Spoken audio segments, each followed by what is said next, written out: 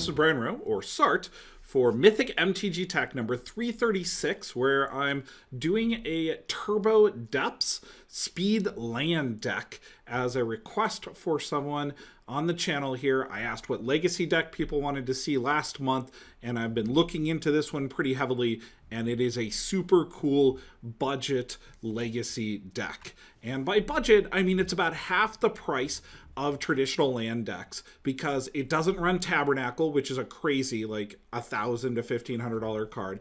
It doesn't run Grove of the Burn Willows. It doesn't run Mox Diamond, which has doubled in price over the last year because it's on the reserve list.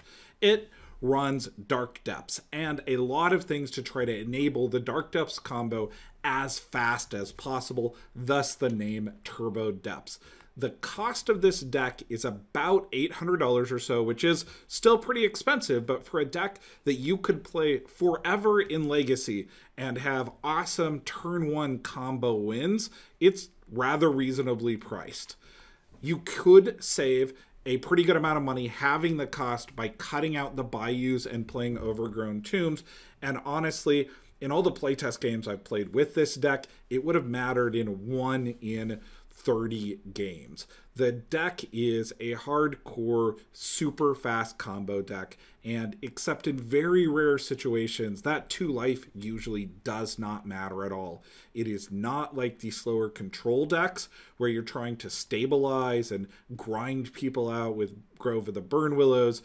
You win super fast or you don't win at all. So shock lands are not really going to affect this deck much at all. The combo is super simple. Dark Depths has a bunch of counters on it. If you get rid of those counters, you get a 20/20. But why get rid of those counters?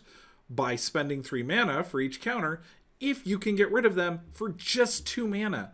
Thespian Stage can copy Dark Depths and then have no counters on it, allowing the trigger to go off, giving you a 20/20. Vampire Hexmage is the old school way to do the exact same thing, and both of those enablers are inside this deck.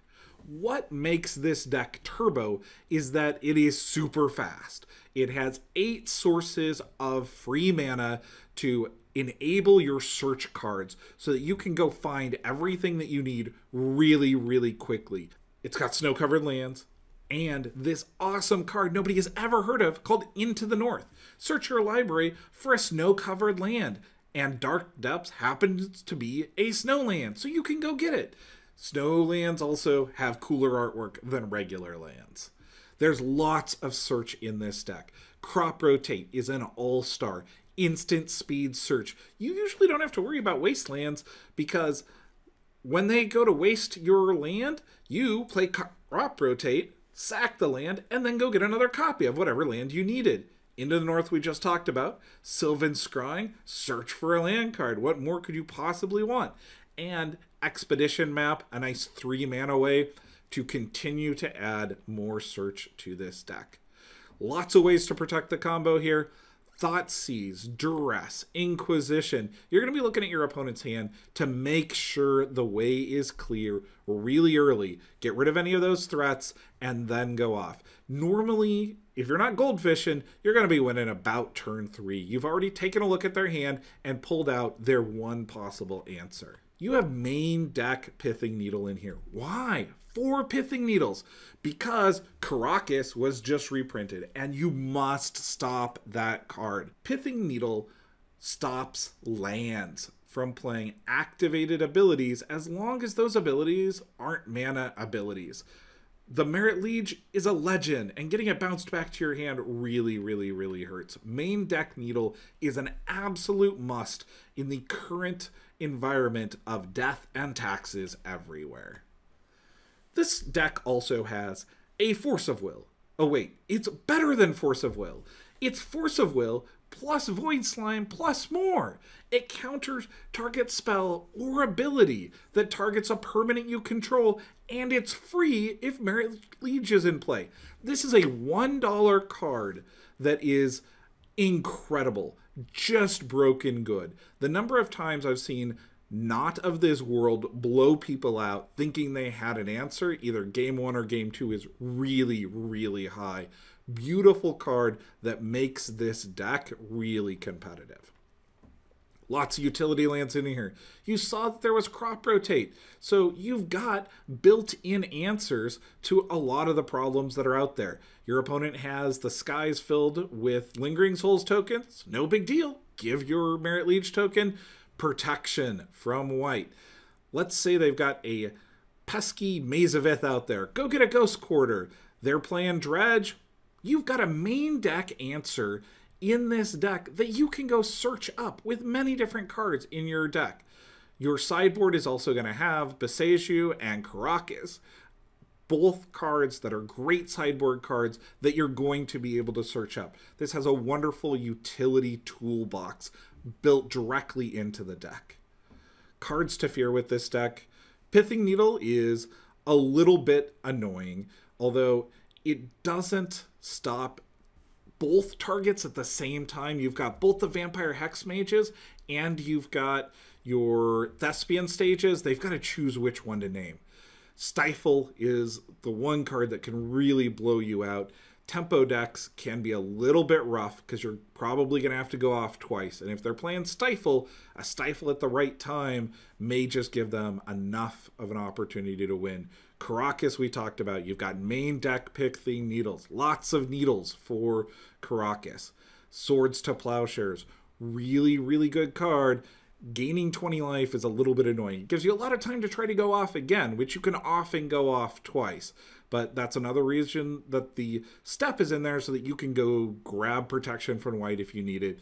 And Blood Moon is a complete nightmare for you. You've got to be able to side against Blood Moon. You've got to be able to deal with Blood Moon. And if they're playing some type of Turbo Blood Moon where they're putting it out on turn 1 or turn 2, it could be a real problem for you.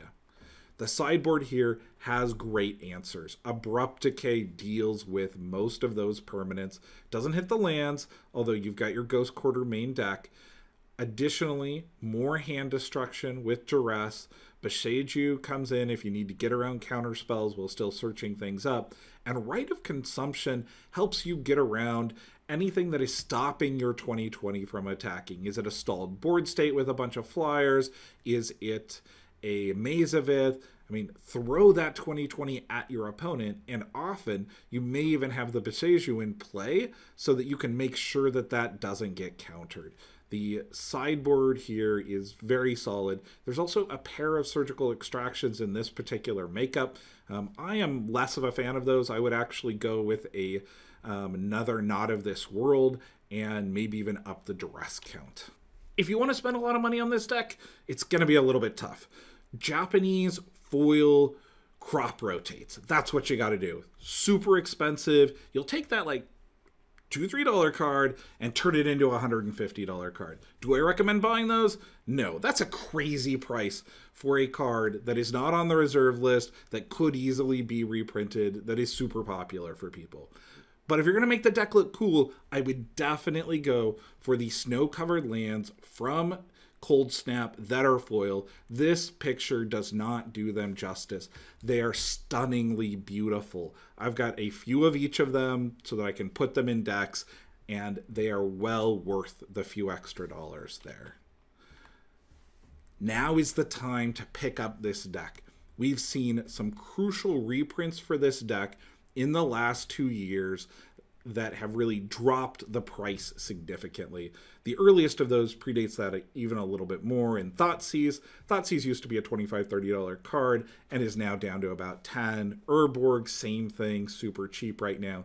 And Dark Depths has hit right about its low currently at that $30 to $45 range. A lot of people opened the From the Vaults and didn't want the Dark Depths, so you can often find a better deal than this. I've got a friend who was able to put this whole deck together for about $500 and some solid trades. The big question, though, is which Merit Liege token would you use for this deck? Are you going to use the original one that is super shiny, very different method on it, very tough to read? The new one that is very clear, simple, classic, or your own custom Merit Liege token? So to find the best tech to hit your opponent for 20, subscribe to the channel. Thank you to everybody who's over there supporting the channel on Patreon. I greatly appreciate it. And also to my sponsor, chess.com. If you want to play me at chess, please head over to chess.com. Until next time. choose the cards wisely.